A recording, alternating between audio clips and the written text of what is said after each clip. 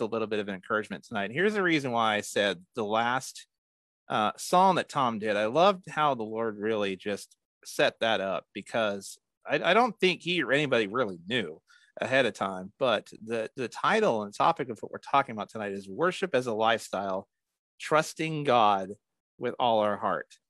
So when he said that last song was all about trusting God, it couldn't have been set up any more just beautifully. So thank you, Tom, and thank you, Lord, for just a great setup to that message here tonight. Before we get rolling, though, into a little bit of the word and a little bit of hopefully encouragement for all of you out there on Facebook tonight, let us pray to get things going. Father, we just ask that you would give me the words to speak tonight, that I may decrease so that you may increase in me, and that the word that goes forth tonight just may edify you, Lord, and that it encourages, motivates, and inspires people tonight to trust in you with all their heart, with a peace that surpasses all understanding, that you do have great plans for us in your good and perfect timing. And we thank you tonight that we continue to draw closer to you in your presence and in your word tonight. In Jesus' mighty name, amen. So we want to start tonight by just touching on the whole worship as a lifestyle aspect of it. And for that, we go to our opening scripture in Romans 12, 1 and 2. If you want to follow along, you can. Otherwise, I'll be reading these out loud. Romans 12, 1 and 2. Therefore, I urge you, brethren, by the mercies of God, to present your bodies a living and holy sacrifice, acceptable to God, which is your spiritual service of worship. And do not be conformed to this world, but be transformed by the renewing of your mind, so that you may prove what the will of God is, that which is good and acceptable and perfect. If we've learned anything from the world shutdown, if we've learned anything from this past year, is that worship should be present everywhere in our lives. It shouldn't be reserved for just a Sunday service. There used to be this saying in the church I went to: following Christ is not about religion. It's all about a one-on-one relationship with our living God. And he's got to be real to you. And in order for him to be real to you, it's got to be like a friendship where you don't just go to your friend just when you need him, or you don't go to your friend, or you don't go to your parent. If God is our good father, you don't just go to him when you need something. At least we hope kids out there that are listening aren't doing that. But we also hope that, just like a good parent, our Father wants to be here for all of our life's moments. It shouldn't be about going to worship in an online service or going to worship in a church building for 2 hours on a Sunday morning, and then 2 minutes after you leave in the parking lot, you forget everything that was taught. It should be reflected. The whole reason why we gather together is to not forsake the fellowship of the coming together, but also so that we can apply all those things that we've been refreshed in learning and go out in the world and to demonstrate that to its fullest, to love on people, to serve on people. That's what we should be continually drawing closer to him to do. And when we talk about worship as a lifestyle, it's what it means to love and to serve, whether it be our coworkers, whether it be our spouses, if you're married, whether it be being the best parent we can be for our kids, whether it be our church members, whether it be our friends. The Bible even says to love our enemies. As hard as that sounds, that's what we're called to do, because a kind word turns away wrath. And with the division that is out there and a lot of the world that we've seen over the last few years, what God really wants to do is he wants to bring the collective voices of the church and bring us together and unite us by the very common bond that unites us, and that is Christ. But to do that, in order to be the best people that we can be for him, we need to do the best that we can to be a true reflection of him every day, every moment. Because God wants to be there and God wants to provide and deliver for you, not just in the big bang moments, but he wants to be invited in the small things as well, in the small blessings. There are so many blessings that happen throughout the course of the day. How many of them do we don't pay attention to, or we take them for granted? And they're often amplified in times of struggle, those small blessings, but those small blessings, those small opportunities, they're there on a daily basis. We should always be coming to him with a thankful and grateful heart because he does so much for us and we are his children. You know, I like to say all the time that when we are Christian, when we get saved, the misconception is that we're saved, all right, life is well, everything's miraculously done, and we don't have to go through trials or tribulations ever again. That couldn't be further from the truth, unfortunately. The reality is life doesn't stop. The one thing that the Lord does, and it will walk with him, is it gives us a peace that surpasses all understanding through those storms, and it equips us and gives us all the tools necessary in that toolbox to be able to deal with life as it comes. Because when we follow him and where we are under his wing, word says he'll never give us any more than we can handle. And I know sometimes, especially throughout this past year, we have been tested. We have been tried. We think we're on the edge of more than we can handle at times. But God has you each and every step of the way. And I say to everybody, don't give up. And we're going to talk about what it means to reside and trust him in all of our heart in this. I want to talk about just the peace of God for a moment. When we go into Philippians 4:6, it says this: do not be anxious about anything, but in every situation, by prayer and petition with thanksgiving, present your requests and make them known to God. And it talks about just the peace that surpasses all understanding when that happens, when you give those things to him. It says, and the peace of God that surpasses all understanding will guard your hearts and minds in Christ Jesus. You know, in preparation, I tuned into a Facebook Live that one of the anchors from our local Seattle radio station does on the daily. And I actually heard something today that I'm going to borrow here and share because I think it makes sense in the context of what we're talking about. She said, you can either have a choice. You can be a warrior or you can be a worrier. Now, think about how close those two words are together. You can either be a warrior for Christ, moving forward with bold confidence and peace and assuredness, or you can be filled with worry, anxiety, heartache. But the beauty about what the word says is worry, it doesn't add a single day to your life. In fact, he says, if I take care of the birds, if I take care of nature, if I take care of all these things, how much more at the end of the day will I take care of you? That's what he promises to all of us. So when he says worry doesn't add a day of our life, he really wants us to live out the scripture. When we're talking about worship as a lifestyle, to go before him and to just lay all these things at the feet of the cross with prayer and thanksgiving. Let's go to God with a grateful heart, a heart filled with assurance. Make your requests known to God. Just lay it all out there. He wants to know not only the places where we're rolling along good, but if we're struggling, if we're having the time of things, make that known. He wants to know that too. It needs to be a personal relationship between us and the Savior. And he says, and understanding the peace that surpasses all understanding. He wants to give you peace so much that you can't wrap your mind around it. Will guard your hearts and minds in Christ Jesus.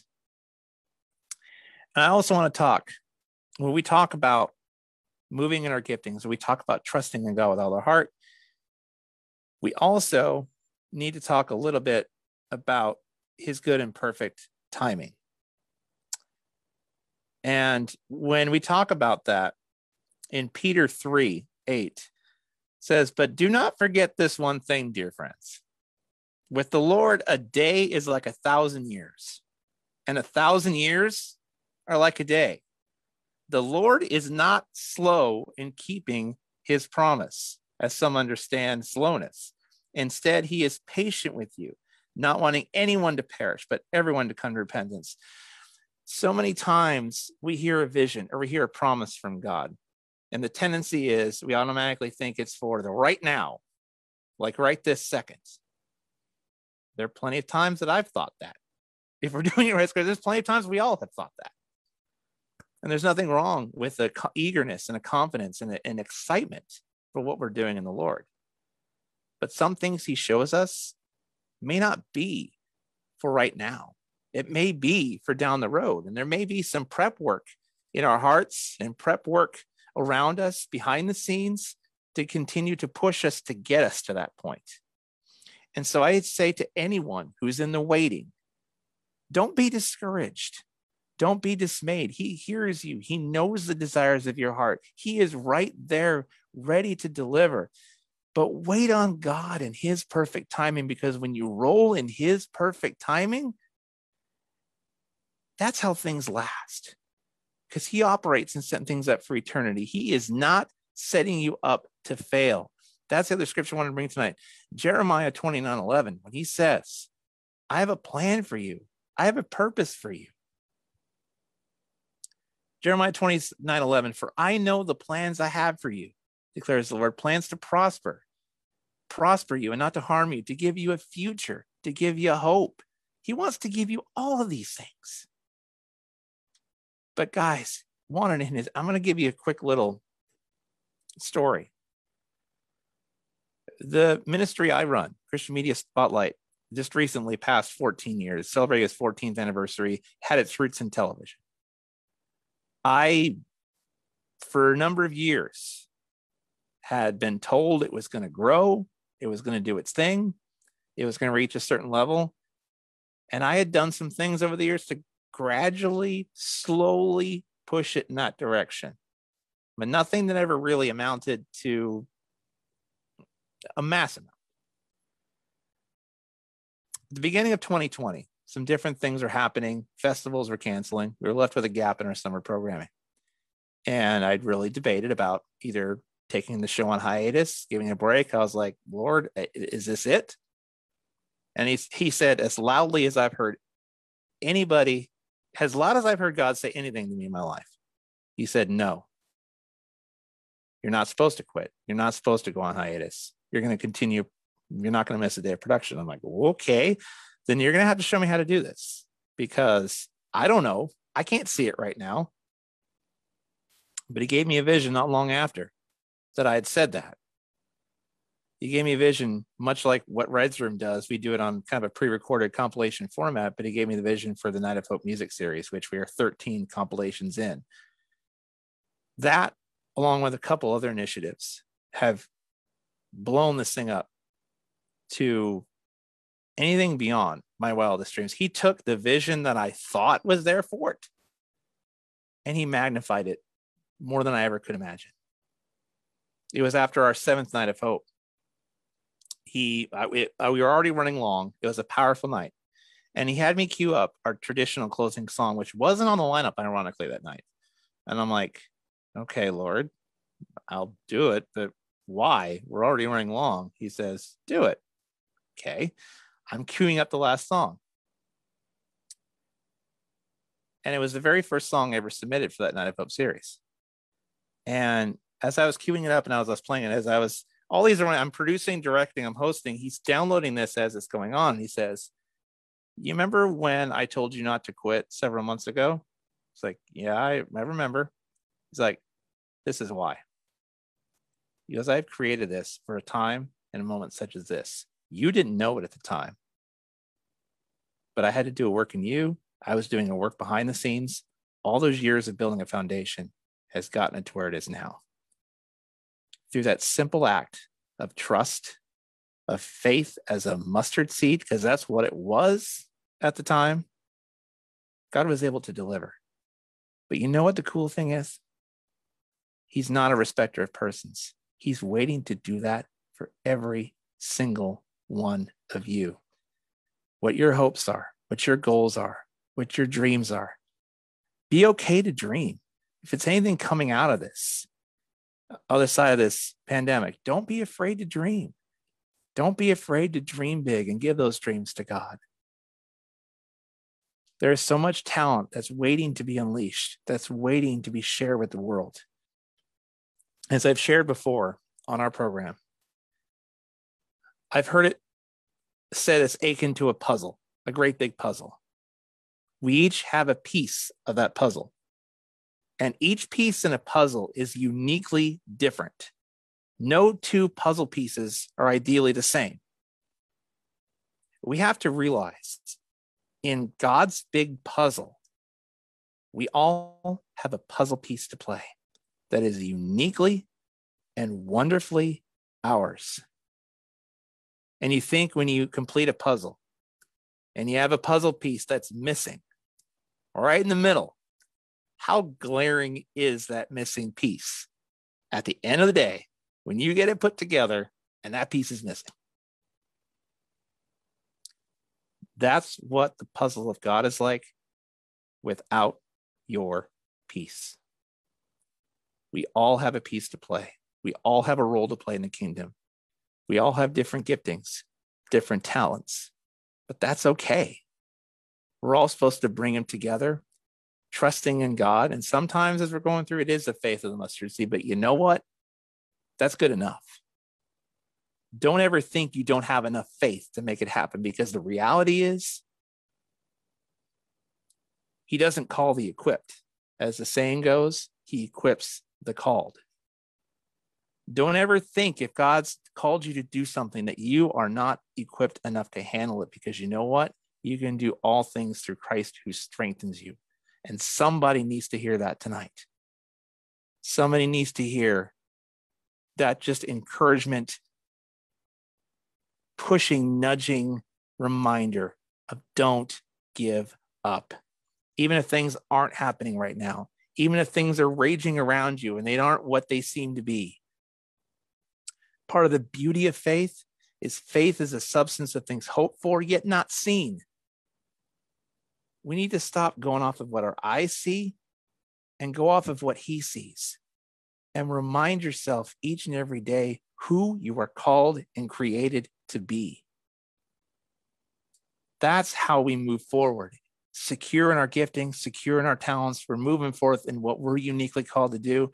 And the beauty of the teamwork of God's kingdom can really be unleashed like never before. And that's what it's going to take. All of us coming together with our own giftings, our own callings, whatever they are for you, and start moving forward in boldness and assuredness and confidence. God won't give you any more than you can handle. And if you think you're on the edge of that, like the scripture I read, with prayer and thanksgiving and supplication, give those requests to God. Sometimes we all have rough days. You know what? That's human if we're doing it right.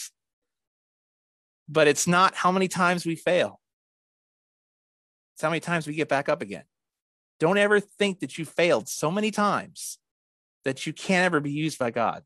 That is a fallacy straight from the enemy. Don't ever believe that lie again. It's not how many times you fail. It's how many times you get back up again. I want to see everybody get back up again and not quit. Final scripture that I'm going to give you tonight. It's from Hebrews. In trusting God with all our heart, in worshiping as a lifestyle, let us not forget in times like these, when we're on Facebook, all of us gather together on Zoom, gathering together in person for some of the first time again. Let us not forget and forsake the coming together of the brethren.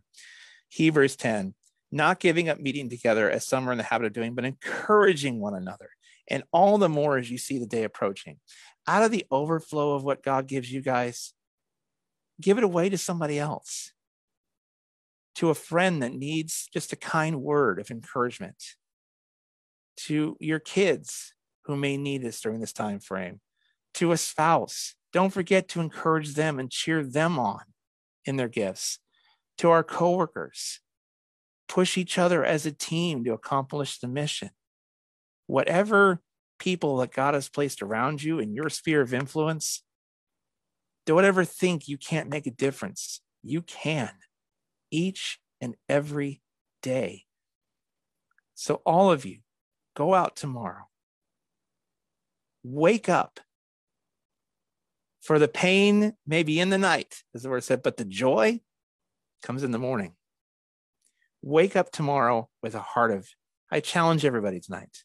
When you wake up tomorrow, wake up with the spirit of gratefulness, gratitude, and thankfulness, and treat each day as the gifting that it is. Lord, how can I serve you today? How can I love on your people?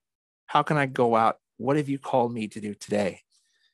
Because we're all not guaranteed tomorrow. Let us all be more diligent about operating.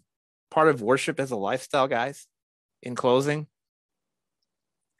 is being able to operate in the moment, operate in today. Let us all be refreshed and renewed in today, for today is the day that the Lord has made. Don't get stuck too far in the past of yesterday, and don't get too far forward in the future that God can't use you in today. Utilize today, appreciate it for the gift that it is, and start moving, guys. We're all called. You're all capable. Now go out and live your best life for the kingdom. Amen. That is tonight's message for you guys. Hopefully that gives you a few nuggets of encouragement. I hope tonight for each and every one of you.